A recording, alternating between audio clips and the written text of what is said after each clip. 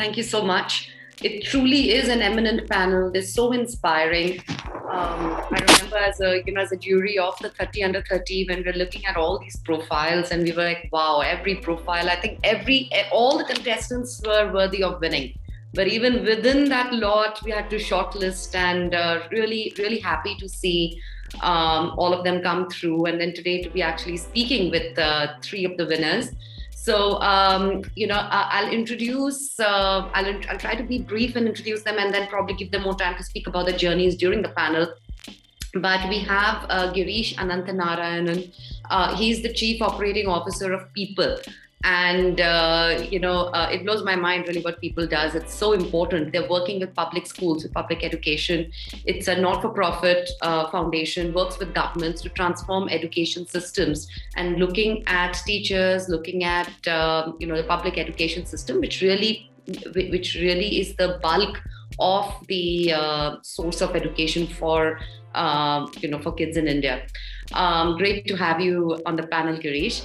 Thanks, Miniya. We have Yashas. We have Yashas Khoday. He's the co-founder and CTO at FYERS. So it's very interesting, because FYERS is an online stockbroking firm. And he mentions in his introduction that after he was frustrated by the traditional brokerages in India, and so he created FYERS. And it'll be really interesting to know how he came about doing that, because I was looking at his profile, and before founding FYERS, he himself was at a traditional brokerage firm called Sherry Khan. So it'll be interesting to see what he saw there, and how he created FYERS. There's Gautam Madhavan. Gautam is in a field which is very crowded of the influencer industry, and yet he stood out. So he's the founder and CEO of Mad Influence. That's an influencer company. So it'll be very interesting to see, I think, insights from him in this field and his journey as well. So welcome and congratulations to all three of you. I'm going to start this conversation about your success, right? We are speaking about how success is a marathon. We have to keep going and going on, right? But when you keep going, you also fall, isn't it? So I'm going to start speaking about success by speaking about failure. So tell us, how hard did you fail? How low did you fall? Any of you, maybe, Girish, you could start. Sure.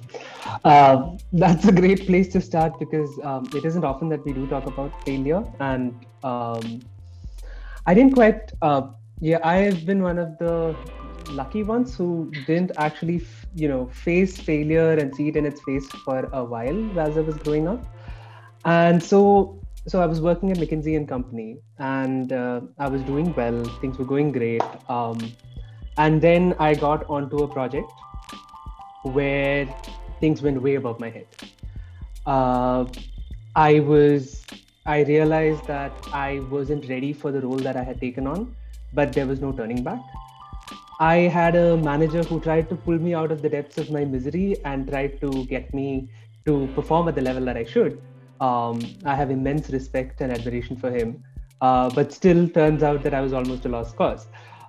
So my clients were wondering what I was doing. My team was mutinying. My managers were confused as to why someone who used to be a high performer is not able to do it today. It was a variety of factors: personal, professional, cultural, because this was in Southeast Asia somewhere. And finally, after 3 months of, I remember this feeling of trying to get ahead of this problem, but just not being able to do that. And finally, I had to be airlifted out of that project and put somewhere else to reset and re-energize. But by the end of that, I was crying out of, without cause in the office. I was feeling anxious, not able to focus. It was a complete mess. And that rude shock was when it's one of those things that even 4 or 5 years now, I think 3-4 years now, I still can remember how it feels. And it is a very strong centering mechanism when you are about to go down a path which is not sustainable or which won't work. Because I wasn't sleeping, I wasn't resting, trying to get ahead, it just didn't work. Yeah, so that was failure, and in all its glory. And yeah, it was difficult, but there's a lot to learn from it. Yeah, and to add to what Girish was saying is that it's very important to fail early, because it actually helps you grow as a person. So I've always been very passionate about technology and finance, and after my education, I actually applied to one of the largest global fintech companies, which builds platforms for traders and investors. So despite giving in my best effort, I was actually rejected by them. And when I was rejected at my very first attempt of getting a job, it really, I was quite dejected, very upset. And that actually helped me quite a bit, because it, motivated me to sharpen my skill sets more. I took up a course in algorithmic trading, which, deepened my knowledge of technology and finance even more. And because of that failure, it actually allowed me to look back as to, I need to improve a lot more. And by the time, we came to a point where we were starting FYERS, I was more well equipped to handle, larger challenges which came towards us. So I really believe that failing is a part of the journey, and it's a very important step for us to grow as a person. Being true, failing early is better sometimes.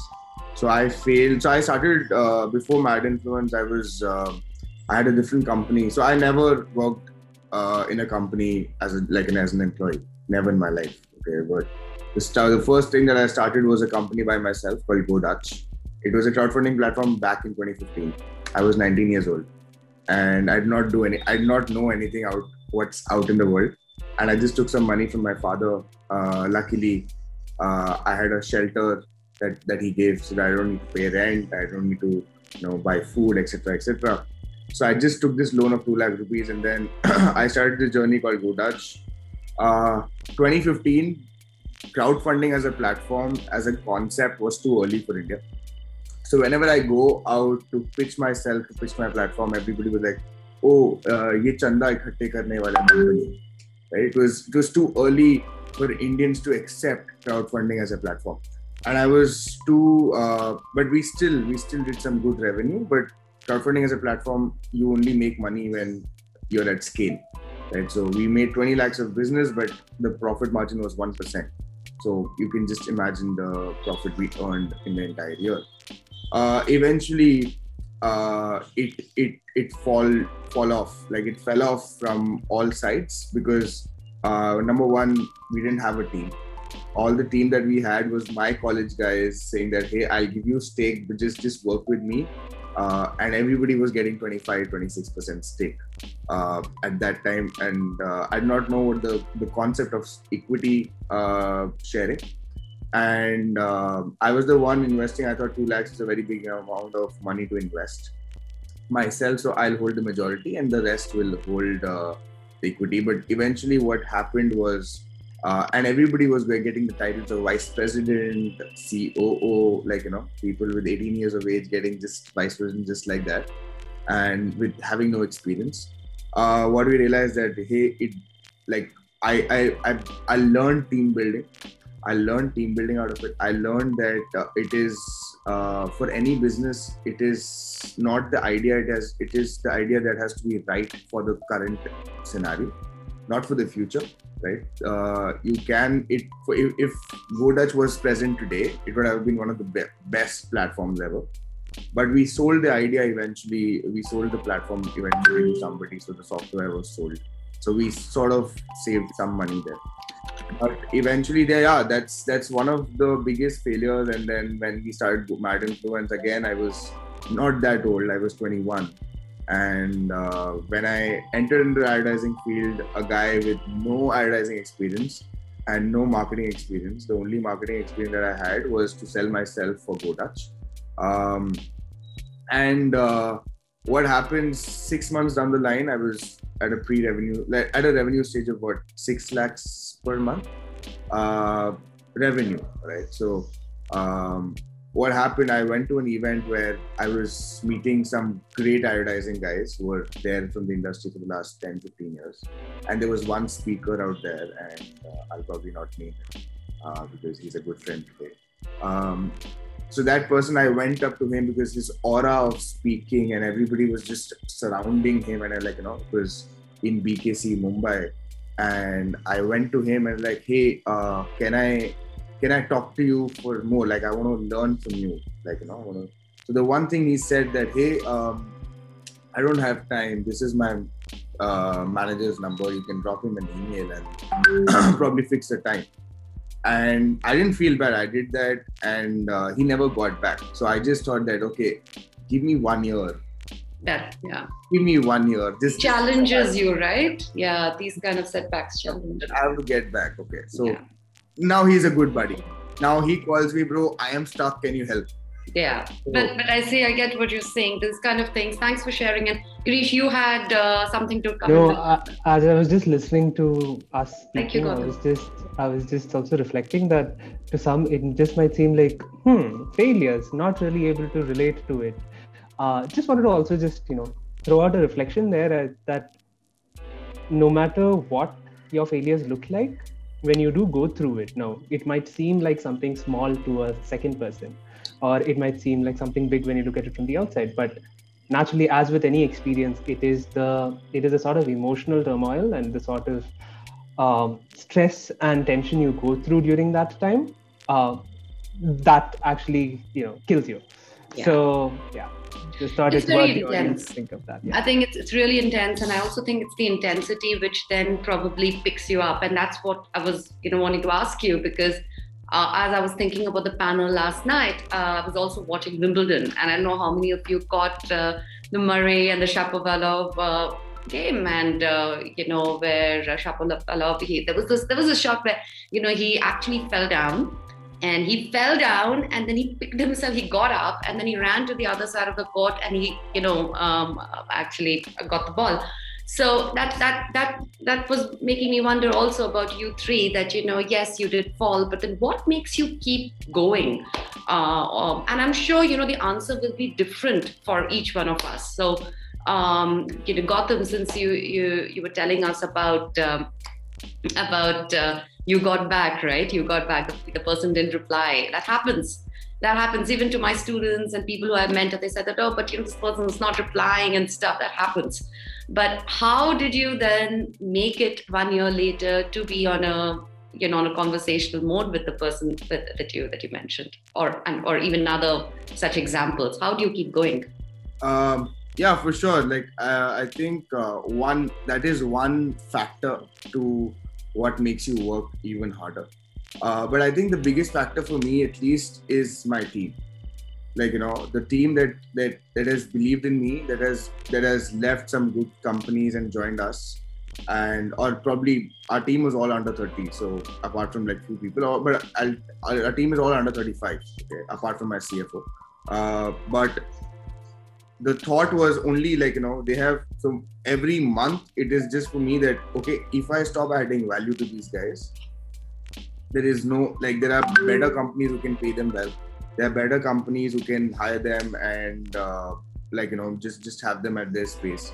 The only thing that keeps me running even today is that I have to add value to my first-hand team, that is my core team. Right, my team that works with your team keeps you going. So the day I stop it, I think the entire journey is stopped. Thank you. Yeah, I relate to that a lot. Yeah, I agree with Gautam here, because as part of the journey, I mean, your team becomes one of the most critical aspects of it, because like the topic says, success is a marathon. There are going to be ups and downs, and during the downs, the team coming together and helping each other and pushing through and going through that hustle is extremely important in that journey. Because if your team doesn't come together during the hard times, I mean, that's what will determine how fast you can grow towards your vision. And it's very important to collaborate with them and make sure that all of us are aligned with the vision and we're working towards something that we all believe in. Yeah. And for us, one important thing that we faced was, as a bootstrapped firm, right? The benefit is that you don't have these rigorous, expectations set from your investors. So what actually keeps us going is the passion of building what you've set out to achieve. That is what actually helps us to get going.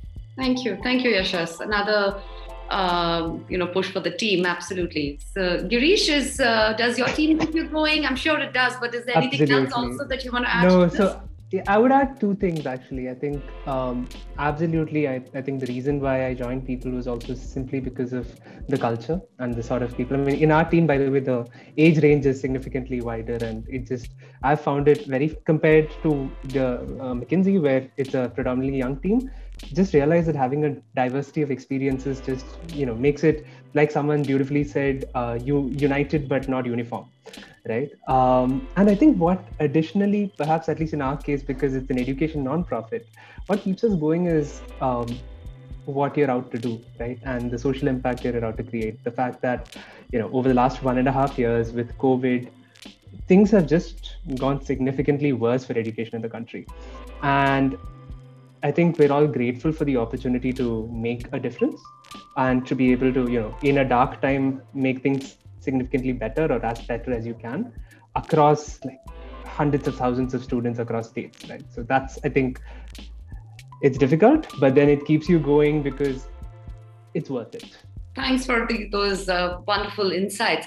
I'll talk about something more practical.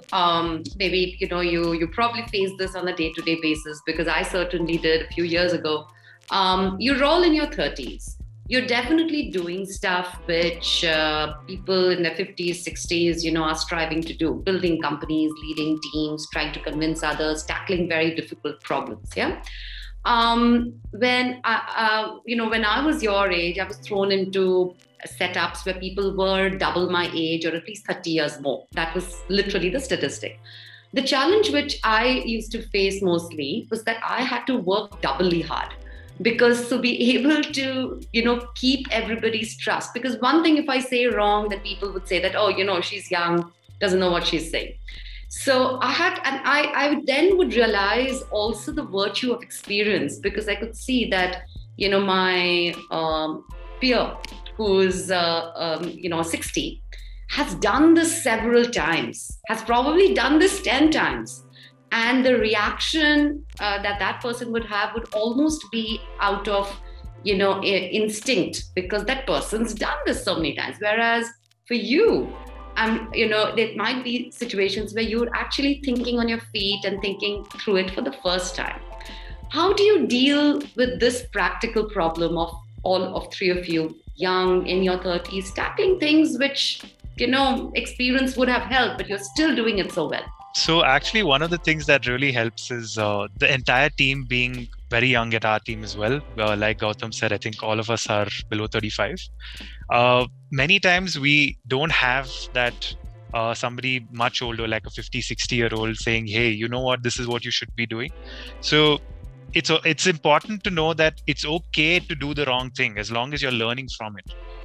And, as long as, you have your mind at the right space, some things will not work. But as long as you learn from it and pass on that learning to the rest of your team, I think, you won't really face. Fantastic. Thank you, Yashas. That's so insightful. I hope all the people hearing this, hear that it's okay to make mistakes, as long as you're learning from it. Great. Thank you.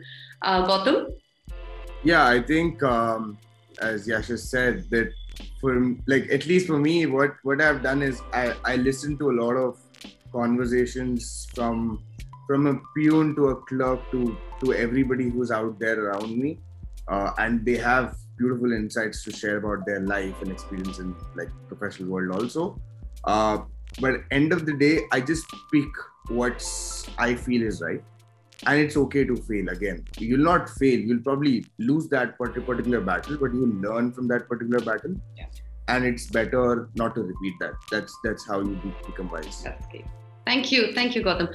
Girish, would love to hear your thoughts. Yeah. With a follow-up question, question as well. That you mentioned that you do it because it's worth it, right? And so if you could just also tell us about your journey, because you actually gave up a dream job at McKinsey to move to a not-for-profit and doing some fabulous work here. So if you could run us through maybe the backstage of your life, that, what made you take decisions that you did? Right. Sure. I think, how do I answer the two questions in one shot? Let me give it a shot. I think to answer the first part of the question, I think it's critical to know your source of value, right, in your team, because the idea is, so for example, when we work, what I bring to the table at least has been being able to structure a problem, being able to understand the motivations of the people that you're working with and being able to work with that and help them achieve their success. While I wouldn't claim to understand what it means to be a teacher in a classroom and helping 40 children learn better. For that, I will lean on our education director, Urmila, for example, right? Or when things are way above my head, I would also reach out to Kriti, our CEO, and be like, listen, where do you think this is going, right? So I think working as a network of leaders helps you to just play your part in the decision making and reach consensus and work. And second, like both Yashas and Gautam said, I think look at it as a learning problem, not an execution problem, which is hard to do unless you are told that, and once you see it work, it works. Quick background on how would this happen. I mean, I've always had an inclination for the social sector. I put it on reading too many fantasy novels where there was a protagonist and an evil force in the world and wanting to do that, and two wonderful parents who've been socially minded. I was at McKinsey and I had delayed my entry into the social sector for enough number of years. At every turn, it was a decision between mainstream and moving away. I got the opportunity while at McKinsey to work with people. So I did a pro bono growth strategy with people, worked for 2 months. And that was the one time I worked for 7 days a week because I was just loving what I was doing. And I fell in love with the organization at that time. And then a year out, I joined full time. So that's the quick story. Thank you, Girish. Gautam, actually, Yashas, you in a pre-panel conversation when we were discussing about stuff, you mentioned about hustling your way through difficult times, and I just wanted to just reflect a little bit upon that, because these are critical times, these are difficult times for a lot of organizations and individuals as well. How do you do that? It's easy, I think, to just put it in that one sentence, hustling your way through difficult times. But what goes into it? There's grit. But what else goes into that? How do you do that? Actually, I think I can explain it better if I just talk a little bit about the journey, so I'll be able to relate to it. So when we got started, right, obviously we start with a vision of building platforms for our traders and investors. But when we approached a lot of investors and VCs, we were rejected plain sight, because they said that the space is too crowded, it's too competitive, there's no scope for a new entrant to come in and do anything. So instead of waiting for finding that investor, it was a decision that we took to bootstrap ourselves and take the road less traveled. It would have been just easier to sit back and say, hey, no, we're not getting funded, so let's not do it. But it was important to take that plunge. And once you take that plunge, it's quite difficult, because being a bootstrap firm, you don't really get the same resources that you would have if you were bankrolled by like a huge fund. You'll have to make those difficult decisions wherein, you have to be extremely judicious with your funds, with the team that you get and the time that you spend. You have very little margin of error as well. So at that point, it's important to keep that hustle going, rather than saying, I'm going to build this and only then go live. It's important to just say, okay, build out an MVP, roll it out, see what works, what doesn't work, and keep going through that grind of that build, measure and feedback loop, so that you're always going through the grind and hustling your way through, rather than just having a goal of saying, I will either do it all the way or I wouldn't do it at all. Yeah. That's something that's important. And Yashas, you went from traditional to doing something new, right? Because you were at Sharekhan and then after that you moved. How did that happen? Did the initial role make you realize about what is needed in the market? How did that happen? So I started off working with Sharekhan, and my time there was, I very quickly understood that I couldn't relate to it. So a lot of my peers who were also my age would also not relate to it. Yeah.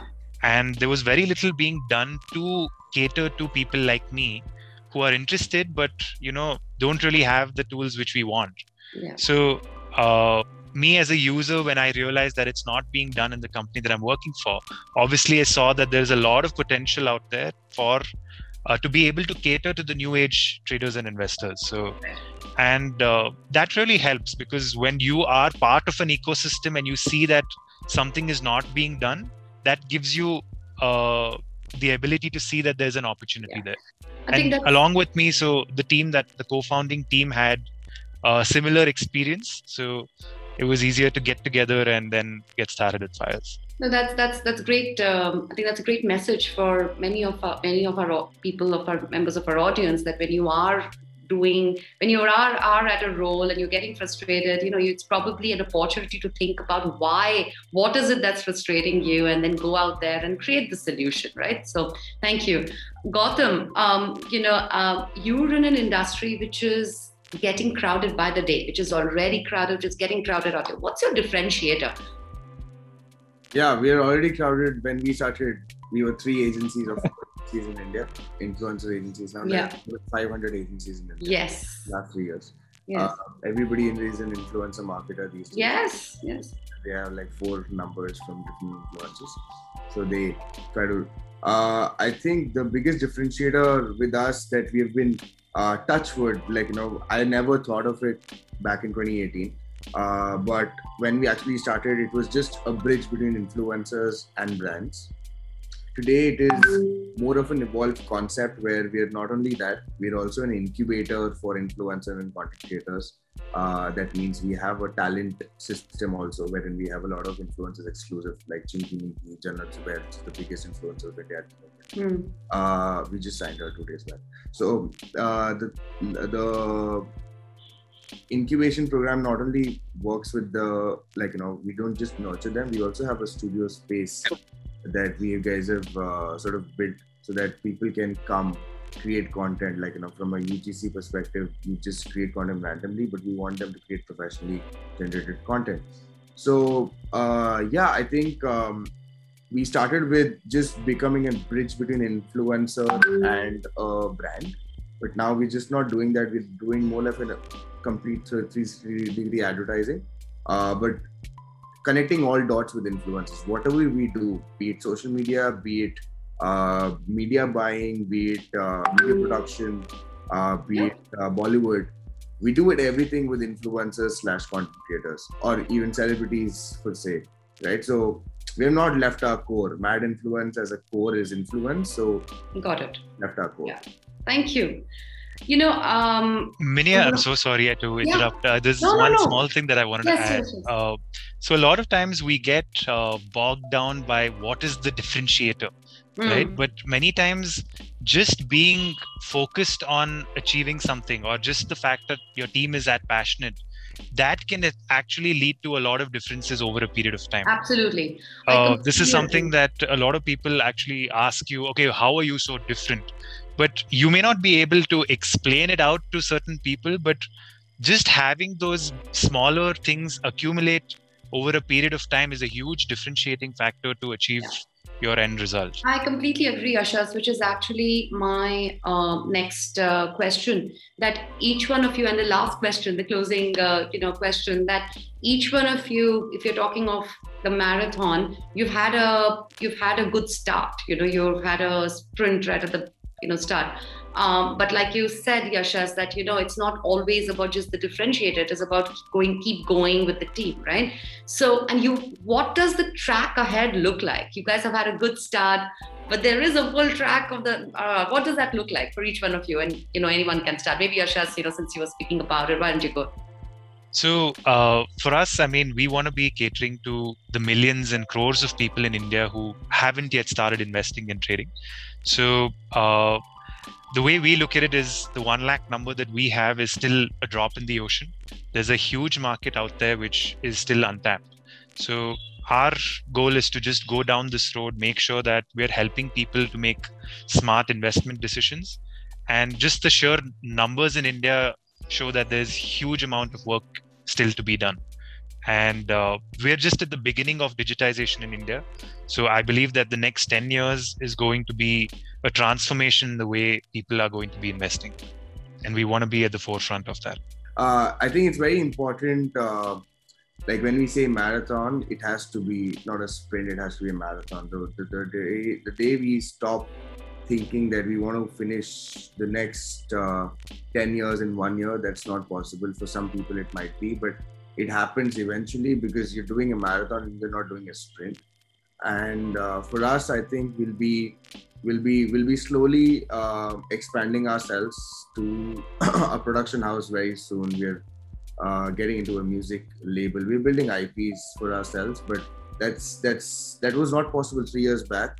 Even if I would have raised the funds, till now we are bootstrapped. But yeah, the next big stuff is building IPs, like building content IPs for the people who consume content. Wonderful. Great. Thanks, Gautam. All the best for that. Yeah. So in our case, I mean, the problem that we're trying to solve is massive.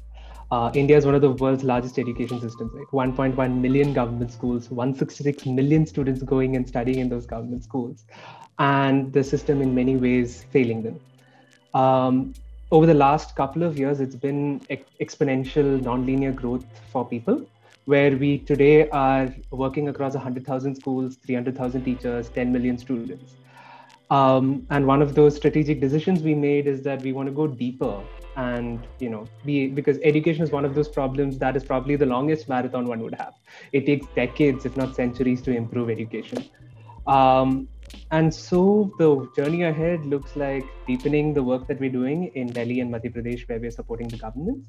And perhaps maybe in a couple of years also working in a couple of other geographies. But one of those things that we're also doing is every other day we realize that the team is doing something fabulous. There are lots of innovations and micro innovations that are getting created. So we are trying to codify that and making it open for other nonprofits, other organizations, other governments, so that they can learn from the work that we're doing. Because in the nonprofit sense, the faster you solve the problem and the more people who get on board, the better it is. So. Great. So Miniya, just one last parting thought from my side is something that we believe at FYERS. It takes 20 years to become an overnight success. So it is definitely a marathon and it's not a sprint. Thank you so much, guys. It's such a pleasure to be in conversation with all three of you. Congratulations again, and all the very best for that marathon. And also keep inspiring. As you keep going, there's an audience that's watching you. Run this marathon. Keep inspiring so that the stride grows. Yeah. So thank you so much for your time, and all the best.